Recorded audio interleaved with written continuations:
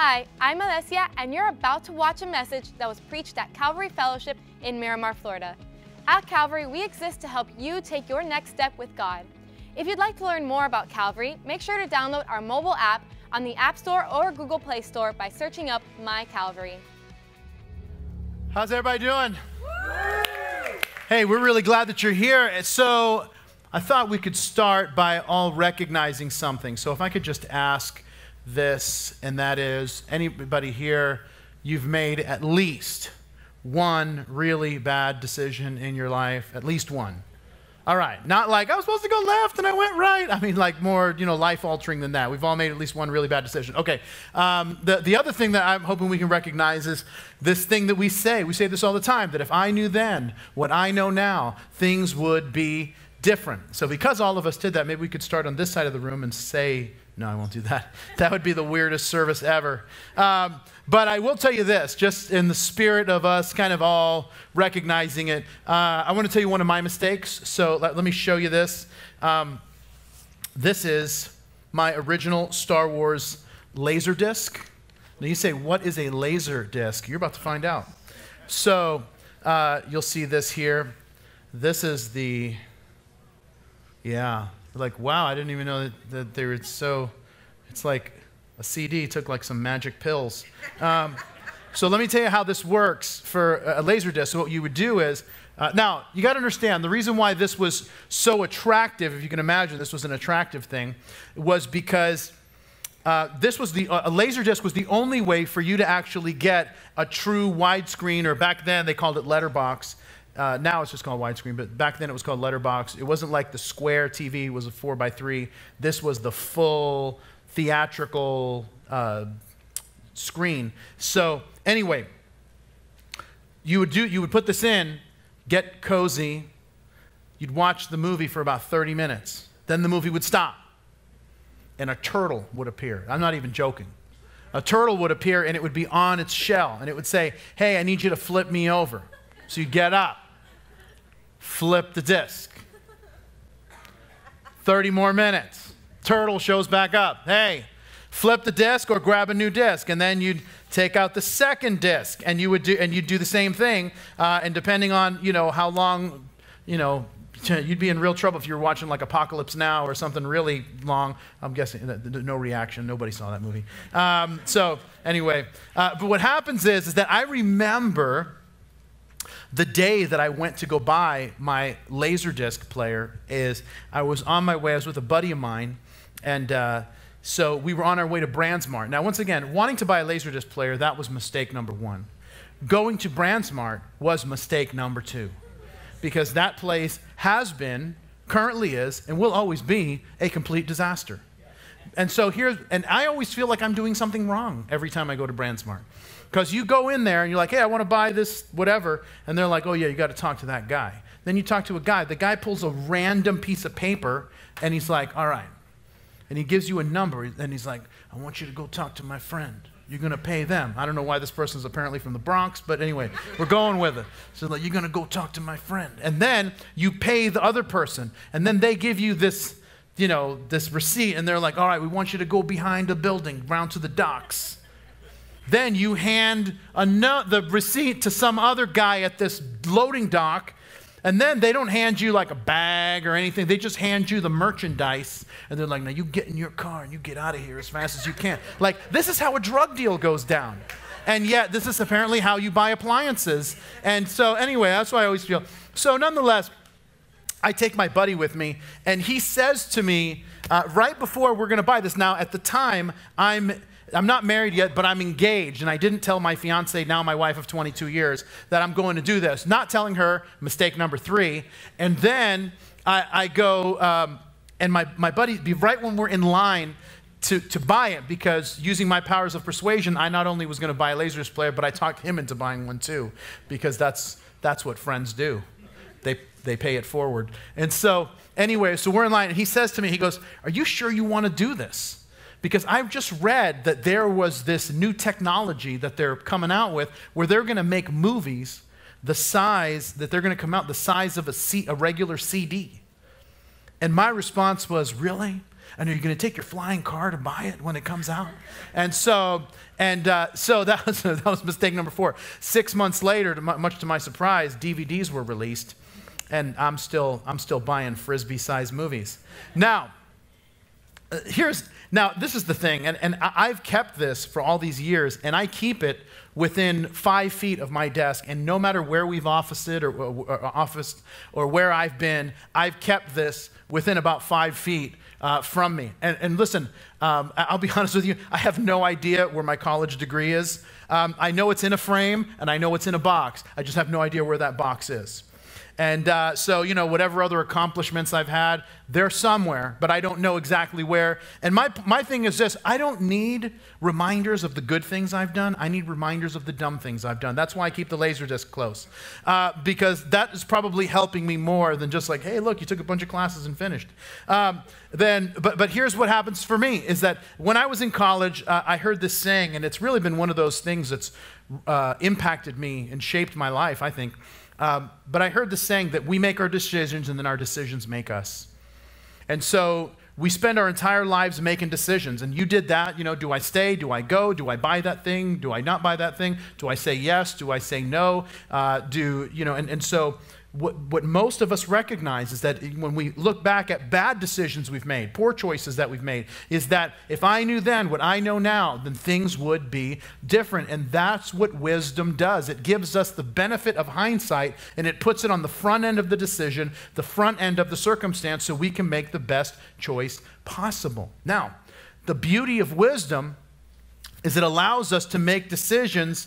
They don't have to be alone. And so a lot of times we will make decisions emotionally, or we'll make decisions based on kind of what everybody else is doing. And if you don't believe me, here's what I'd encourage you to do this experiment in your neighborhood. Now, here's what I would want you to do. Now, this may take a few weeks, but I want you to do this little experiment, or maybe you recognize it, is that you will have someone in your neighborhood is going to buy a new car.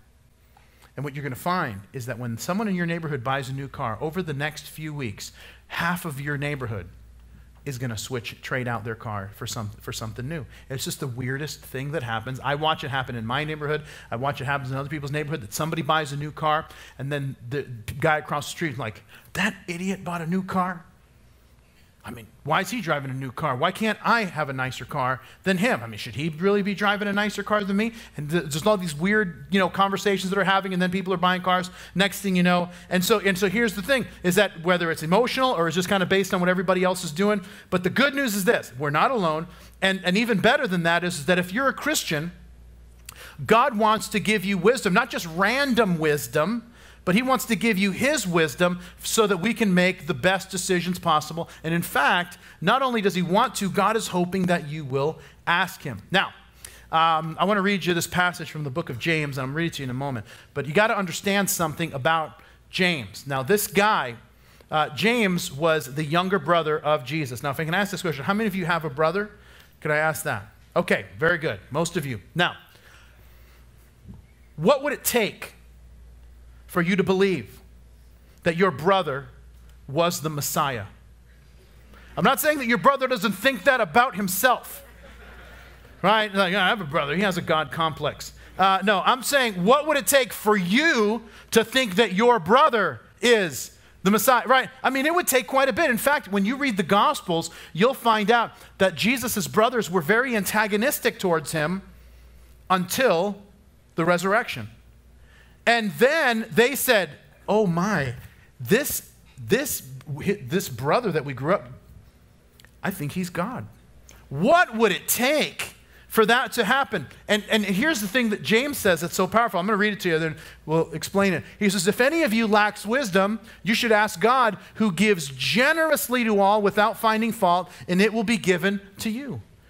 James is looking on and saying, I lacked all this wisdom when it came to who Jesus was. After the resurrection, I saw him and realized, wow, he's the one. And I grew up with him, I didn't even realize it. And God gave me this wisdom to be able to see and recognize who he is. And this is one of the challenges that we have. And this is why James is saying, don't you understand? I've experienced this wisdom. You need to experience this wisdom too. And the best part is that God is waiting for you to ask. You see, one of the reasons why we fail in asking for wisdom is, and if we're being honest, it's because we think that we're kind of supposed to know already. And so we don't ask for wisdom because we don't want anybody to think that we don't have wisdom, and that becomes the thing that makes us foolish. And there's something that happens when we lack wisdom, and it's not just that we make a bad decision, it's that we end up falling into one of these three categories. None of them are good, and all of them, I feel like I've been one of them at different points in my life, and maybe as we go through this, you're like, hey man, I think I'm doing that now, or maybe I was that in the past, and working through that. And so we're going to talk about that. And so we started this series last week, and we're calling it Hindsight, and we're talking about this book in the Bible called Proverbs. Now, Proverbs is a collection of sayings, which were all written by King Solomon. Now, Solomon was the king of Israel, and he was the son of David, the King David, David and Goliath, David. David dies, and then Solomon becomes king. And so he writes down all of these sayings because it's said that Solomon was the wisest man in the world up until that time. There's some that might say that Solomon was the wisest man ever to live.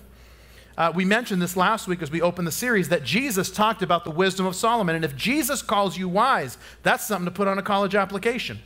And so Solomon, then, when he talks about not just wisdom that's available, but he now says, what happens with the people that don't accept the wisdom that God offers to us? Where is that? And he says that people like that usually fall into one of three categories, and their lives end up taking a very strange turn. And so what he does is he wants us to then understand who these people are, and then most importantly, how to remedy the situation. Because I believe this, and this I think is so important for us, is that if you know who these three people are, these three types of people, and you say, man, this is where I am now, or I want to avoid that, and that is the most important thing. If we are there, how do I get out from being that? If that's what they are, how do I avoid that and avoid the consequences of being that, and instead embrace the blessings of wisdom? So we're going to be in Proverbs chapter 1. We're going to start in verse 20. So if you have your Bible, I'd love for you to open there. If you have the notes that we gave you, or you can open the Calvary app, you can do that, or you can check Instagram and make it look like you're looking at the Calvary app. But then God will know, and something weird might happen. So anyway, beware. All right, so we're going to start in chapter 1, verse 20. It says this: wisdom calls aloud outside. She raises her voice in the open squares. She cries out in the chief concourses. At the openings of the gates of the city, she speaks her words. How long, you simple ones, will you love simplicity? For scorners delight in their scorning, and fools hate knowledge. If you pause there and give me your attention, there's three types of people that he mentions here, and then he's going to talk about how to not be that a little bit later on. But I want to define who these three people are, right? He talks about the simple, he talks about the scorner, he talks about the fool. So let's start. Number one, the simple person. The simple person lacks experience.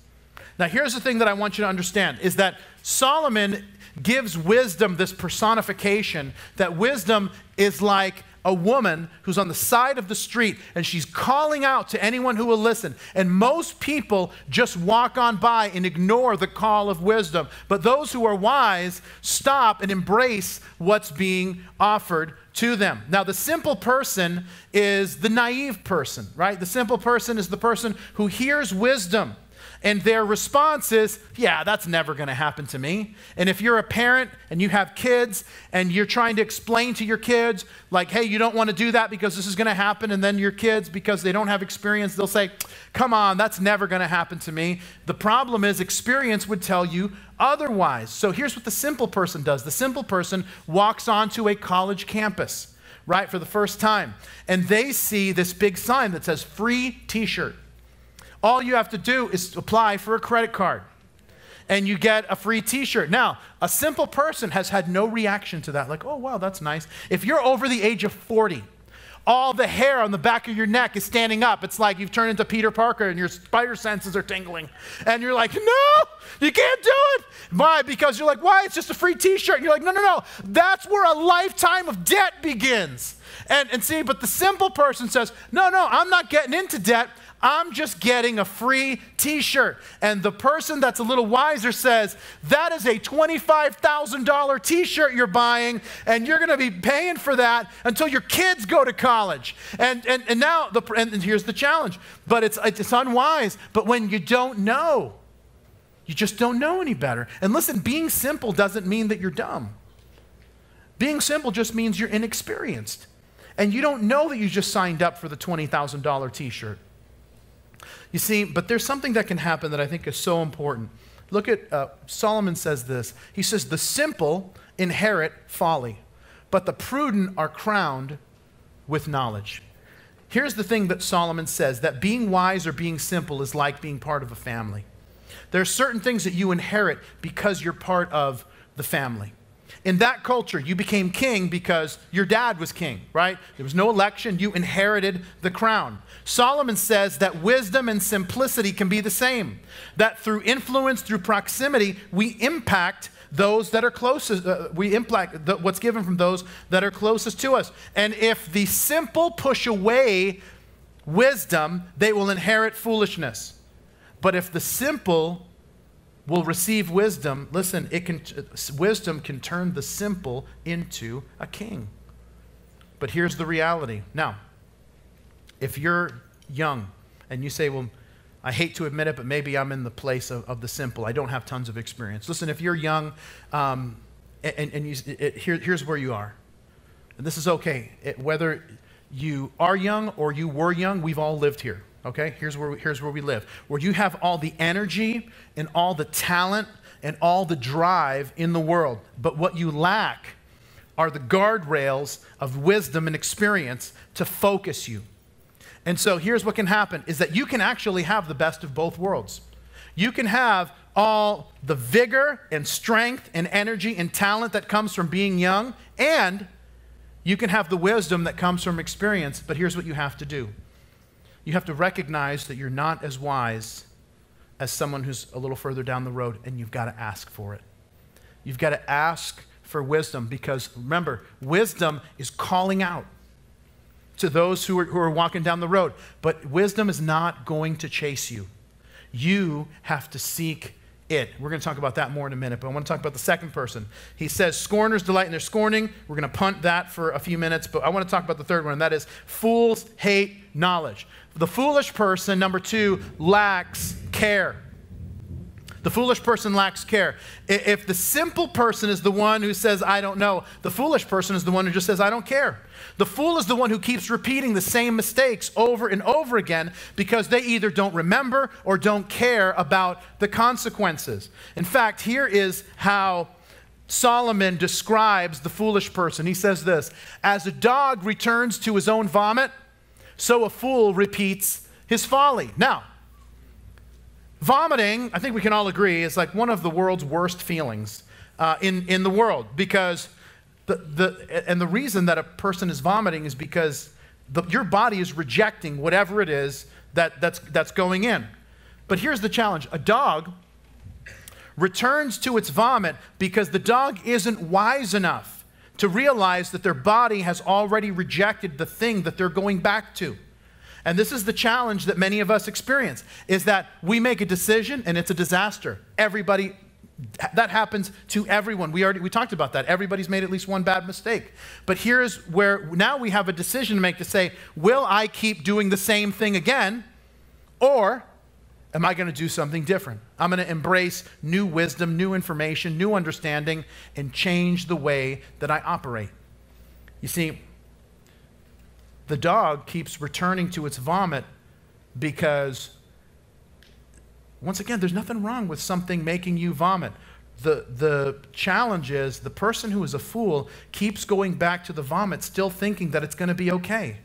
And they just do this over and over and over again. Now, here's the cool thing that wisdom does, is that wisdom doesn't just let you make a good decision. I mean, wisdom kind of punts you so far ahead that, I mean, you're just far beyond where you could be in years, in experience. In fact, Solomon was the wise one who wrote all of these sayings down. David, his dad, was the poet. And he wrote all of these songs that were sung in the temple in worship of God. And so there's this, probably the largest book in the Bible is called the Psalms. It's right in the middle. If you ever open a Bible, right in the middle, it always falls to Psalms because it's so big and it's right in the middle. But here's what David writes, Solomon's dad. He says, this is his prayer to God. Your commands make me wiser than my enemies, for they, that is your commands, are my constant guide. Yes, I have more insight than my teachers, for I am always thinking of your laws. That's why not just wisdom, but God's wisdom can take us even farther than the wisdom than those who would teach us could have. When my kids, a few years ago, when my kids were taking karate, one day there was this guest sensei, and the kids were doing some sparring. But you know what happens when kids spar is that they're just, punching or kicking, whatever, and they're not really going for it. And so this guest sensei was like, no, you really got to try to punch. So he decides that he's going to show, like, if you got to learn how to block full force. So he picks someone as an example, and he decides to pick my daughter Mia. And Mia was probably about 8 or 9 at the time. And so he says to Mia, Mia, I want you to punch me in the face. And Mia says, I'm sorry, I'm not allowed to hit people in the face. And which I thought was great. Like, sometimes you wonder if parenting is really working. And it's like, that was one thing. Hey, it landed. So anyway, the sensei guy says, no, Mia, I'm the teacher. I'm a black belt. I want you to punch me in the face. So she says, okay. So Mia throws a punch and stops about 2 inches from his face. And the guy's like, no, I want you to punch me in the face. She says, I'm sorry, I'm not allowed to hit people in the face. So he tells Mia to sit down.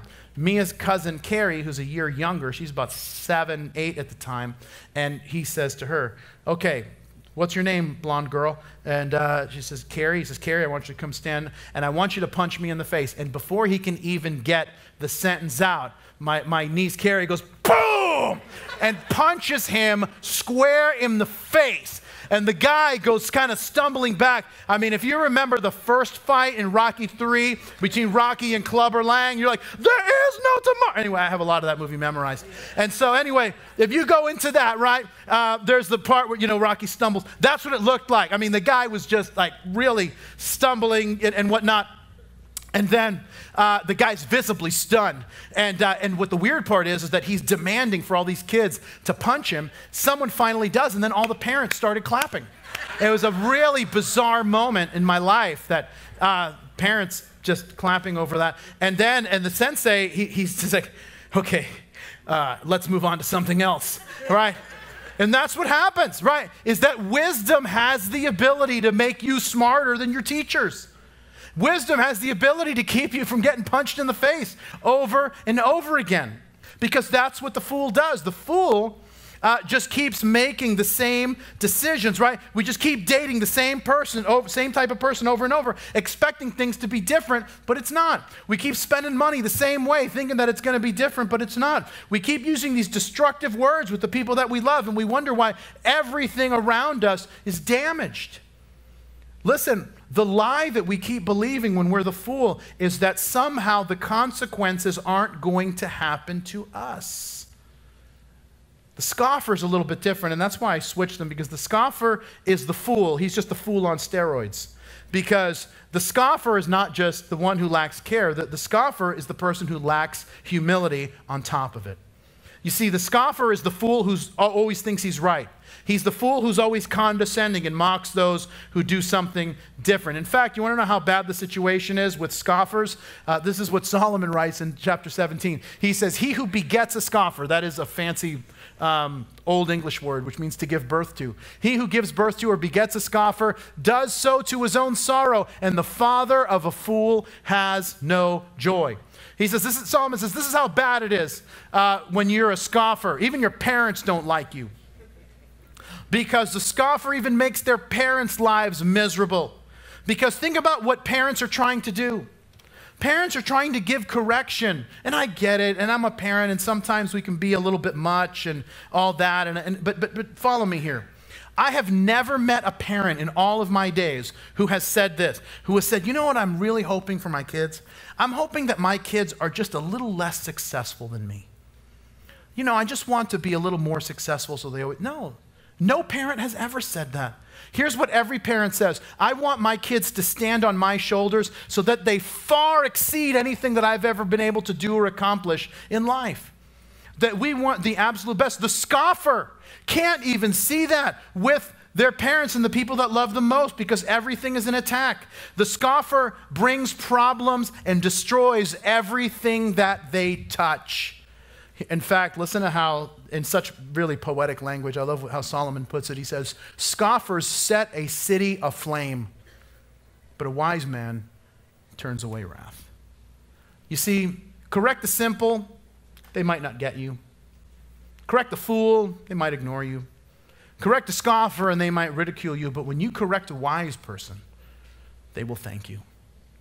That's why at the end of the chapter, in verses 32 and 33, I put it in your notes, it says this, it says, for the waywardness of the simple will kill them, and the complacency of fools will harm them. But whoever listens to me will live in safety and be at ease without fear of harm. So how do we get there? How do you avoid from being the simple or the scoffer or the fool? Or if we are, how do we stop being that? There's three things that I want to tell you as we close. Here's the first one, if you're a note taker, and that is that I need to make a decision to seek wisdom.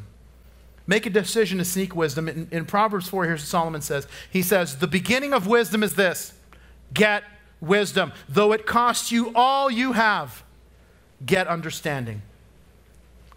Once again, Solomon is personifying wisdom as this woman who's standing on the side of the road calling out, looking to see if someone will slow down and grab hold of the wisdom that's being taught. And what happens is most just keep walking by. You see, we need to seek out wisdom. Think about that. Though it costs you all you have, that there is no price limit when it comes to getting wisdom. Imagine if we sought out wisdom with the same intensity that we sought out a late night snack. Think about the level of intensity that you use to seek out a late night snack. Think about what you do, right? Everybody's asleep. For some reason, you can't sleep. And so you wake up, or you get up, and you go to the fridge, and you open the fridge up. There's nothing there. And you knew that before you even opened it. But you were just hoping something was going to happen. So you close it, and then you walk around. You open cupboards and you open pantry and you're just hoping there's nothing. So you know what you do? You go back to the fridge. You open up the fridge again and you're like, maybe I missed something.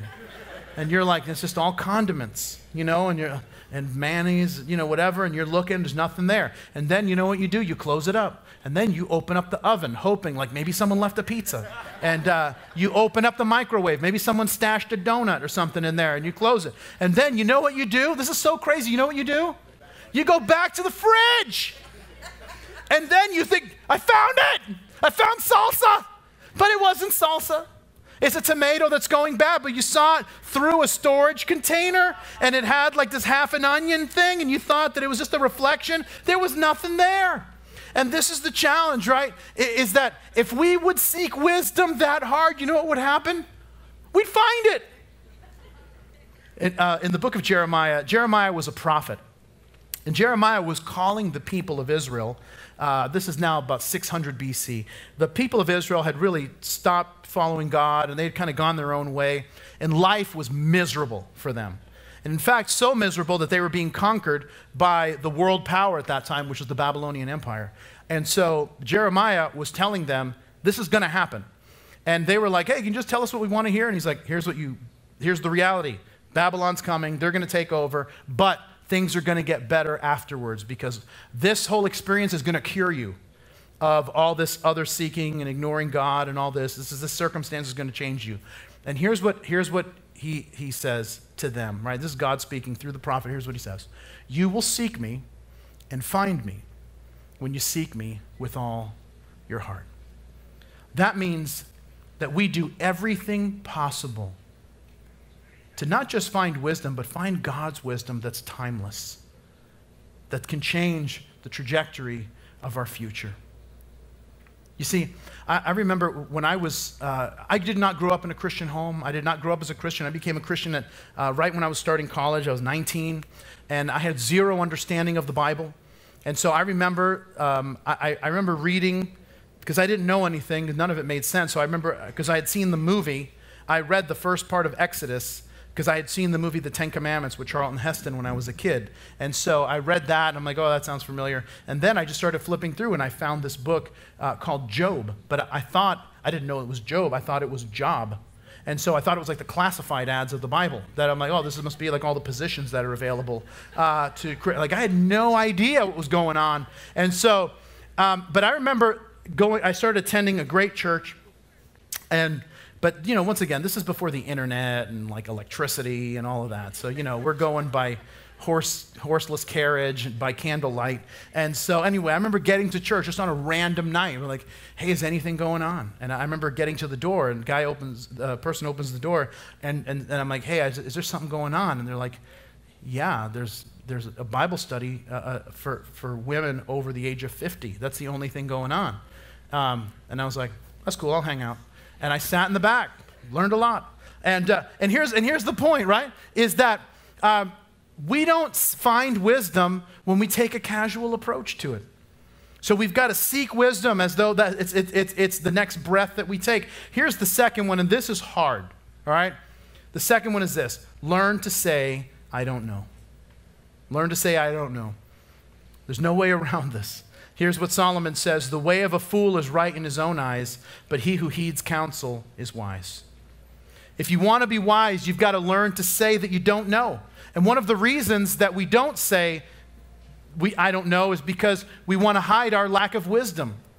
But listen, you can't get wise and have your image all at the same time. You're going to have to care more about wisdom than about your image. But you know what happens? And guys, let me just tell you how we do it. And I don't know if ladies do this. I have no idea. But I know guys do this. All right?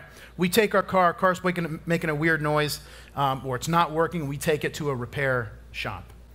And then the guy comes out, right? And it's the guy, he's got like the uniform, and he's got like some rag, and he's cleaning off his hands. He's like, all right, I took a look at the car. And then he starts talking a language, using words we have no idea. And so he starts talking about spark plugs and fuel systems and the flux capacitor and all this. And, yeah. And you know what we do as guys? We're like this. Yeah. Mm-hmm.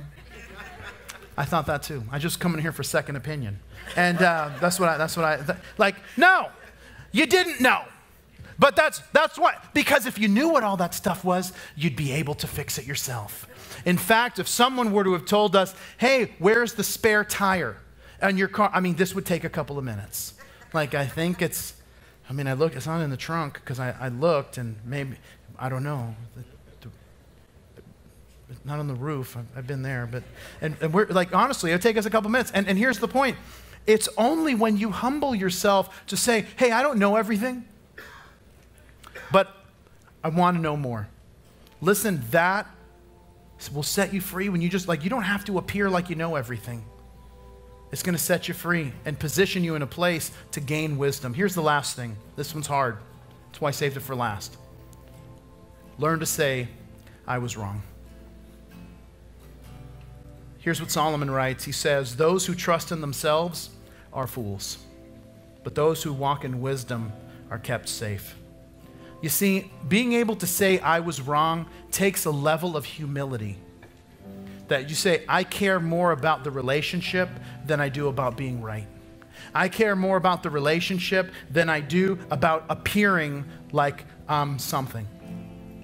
And let me tell you how this works practically. In marriage, so often there's so much conflict simply because of pride. People are miserable because of pride in marriage, that neither party will humble themselves, that I can't be wrong and it's always their fault, and now it's like, we've been married and divorced 6 times, but it's always somebody else's issue. Listen, here's what humility does. Humility says, I'm owning my weaknesses and I'm taking responsibility. I'm recognizing that I'm not perfect, I need to grow, and I need God's help. A lot of times couples, they won't go to counseling because they're like, oh, I don't need that. We fix everything here in-house. Well, how's it going? Horrible. But, then apparently it's not getting fixed in-house. But listen, you got to call it what it is. It's pride. And here's the bad news. The Bible says that same James, and he knew it, he lived it. James, who didn't believe and who, was, very critical of Jesus until after the resurrection, he says this: God opposes proud people, but he gives grace to people who are humble. You see, singles, a lot of times, here's what happens is that we're not married, and sometimes it's because of pride. And that we just won't accept the wisdom of, hey, maybe I don't know everything. And so we take a relationship only so far, and then we just hit the nuke button, blow it up, and then say, well, that one didn't work, and not realizing that there's a pattern here. Listen, career-wise, it happens the same way. We're stuck because we can't seem like there's anything for us to learn, that we know best. Listen, humble people just don't assume that they know everything. They ask questions, and you know what happens? They go farther. Now, we're in church, so let's talk about our relationship with God. And that you know that so many times we aren't growing, and it's because of pride. That we won't submit to God and the thing He's asked us to do, and here's why. Because we think, no, God, you understand, I've got a special situation. That works for everybody else except for me. And you know what that is? Pride. That we just think we know better. That's not wisdom. Now we're in the place of the fool or the scoffer. You see, if we were to take a look at our lives and look at past mistakes, not for the sake of beating ourselves up, but for the sake of seeking and saying, is there a pattern here? You know what we'd find? That sometimes when it comes to the words that we say, or the attitudes that we take, or some of the decisions that we make with money, or some of the decisions that we make in relationships, and some of the choices that we make when it comes to how we want life to progress for us, you know what we would find if we would realize some of the things that we've done to say, man, have I been simple? Have I been the scoffer? Have I been the fool? You know what would happen? We could actually recognize there's a pattern here to some of these mistakes. And we could now receive God's wisdom, who, according to James, just offers it for us if we want to take it. And that would put us on a brand new path to not repeat those mistakes that we've made in the past, in our present, or certainly not in our future. Because what God wants to do is give us His wisdom so that it can put us on a brand new trajectory. And here's the cool part, is that what we read when we opened is that if we will ask Him for wisdom, He will give it to us. But we're going to have to seek Him to get it. Let's pray together. Lord, we want to thank you. Thank you for loving us. Thank you for offering wisdom to us. And I pray, Lord, that we would have the humility to seek it, to take it, to embrace it, and for you to do a great work in us and through us. And we pray this all in Jesus' name. And everybody said, amen. Thanks for watching this week's message. Make sure to click the subscribe button below to stay up to date with all the things happening here at Calvary. God bless you.